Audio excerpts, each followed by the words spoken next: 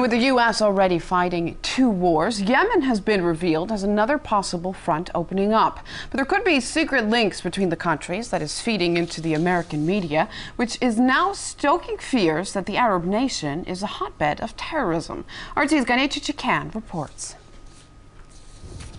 America's secret aims in Yemen are secret no more. As confirmed by a recent Wikileaks dispatch of classified diplomatic cables, U.S. Special Operations Forces are carrying out strikes against suspected terrorists in Yemen, and the Yemeni government is taking the credit.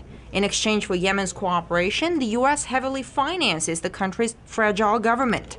But U.S. plans in Yemen go further than strikes. The military are discussing long-term bases and asking for more than $1 billion to fight al-Qaeda there. If Osama bin Laden had a dream for him and a nightmare for us, it was to involve us in inconclusive wars in distant lands that would cost us a fortune. There's a kind of an intelligence, national security bureaucracy that's fed in this country off fear, and Americans are irrationally scared. When the parcel bomb hysteria broke out in October, the U.S. 24-hour news machine did not fall short of feeding Americans' worst fears. A second suspicious package from Yemen was found at a FedEx facility. It's an ideal country for an organization like al-Qaeda. U.S. authorities believe al-Qaeda in the Arabian Peninsula is behind these shipments. The packages from Yemen gave rise to a lot of confusion as to whether they were really parcel bombs. But one thing was beyond doubt.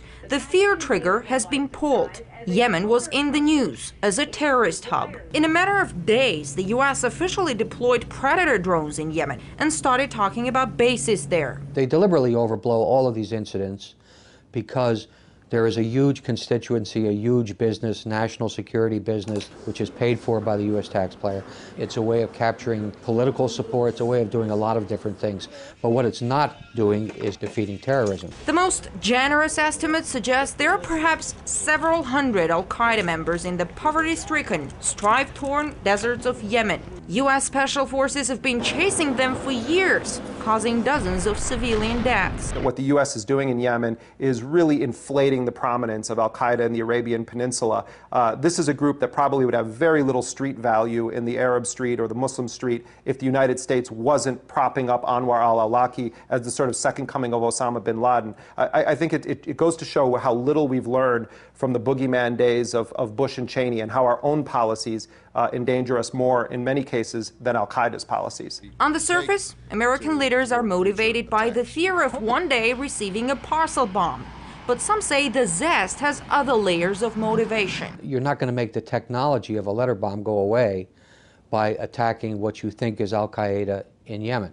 You're just going to make it move to another place. The U.S. government is basically very much into a marketing campaign to make these things look like the government is being effective. In light of modern U.S. wars and their coverage in the media, we've learned that the objective pros and cons of waging a military campaign can be muted whenever fear comes into the picture.